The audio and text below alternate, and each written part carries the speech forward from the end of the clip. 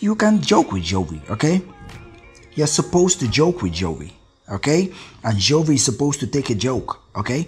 I know as a rapper, you need to claim that you're the best rapper alive. You need to do all that. It comes with a male ego. It comes with the pride of the genre, of the music, okay, the genre.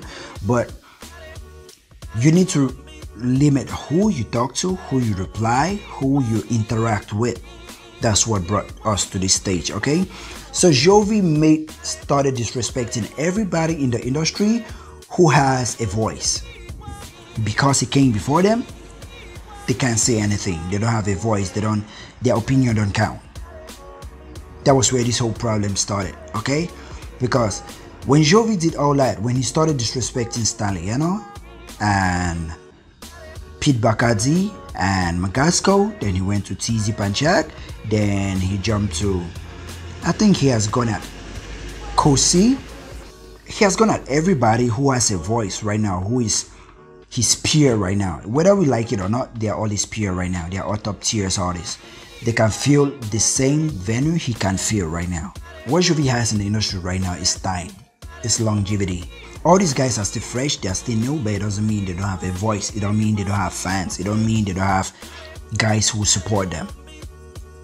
So when you alienate all those guys, when you make them look like villains, when a bigger threat comes in, take for example like the Avengers, okay? Tony Stark had a problem with Captain America, okay? Those were the leaders of the two groups. Like Tony Stark had a problem and they split the whole Avenger team into two. So there were some guys that went with Tony Stark and there were some guys that went with Cap, okay? When Thanos, a bigger threat, came, it brought those guys together. But the way Cameroon music industry is right now, if Thanos had to come to Cameroon, he'll wipe everybody out because everybody's separated, we are segregated. We believe in, I want to be the king, I want to be the guy who save everybody. I want to be the head, the chef who save everybody. All these movies, they teach us something we look over, we look past. Like they teach us that a branch or a tree can't make a forest.